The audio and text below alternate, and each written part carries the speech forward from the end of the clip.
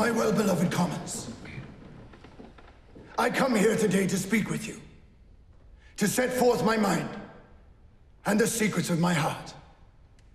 There should be perfect love and concord in this realm. But instead, there is discord and dissension in every place. What love and charity is there amongst the clergy, when one calls the other heretic and Anabaptist, and the other calls him papist and hypocrite? Are these tokens of charity amongst you? Are these the signs of fraternal love?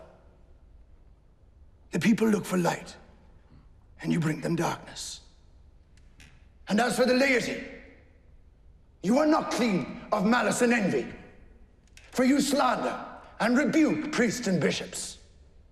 You take it upon yourself to judge the clergy by the sole light of your fantastical opinions and vain expositions. Although you are permitted to read Holy Scripture, you must understand that it is under license and only to inform your conscience, not to dispute and make Scripture.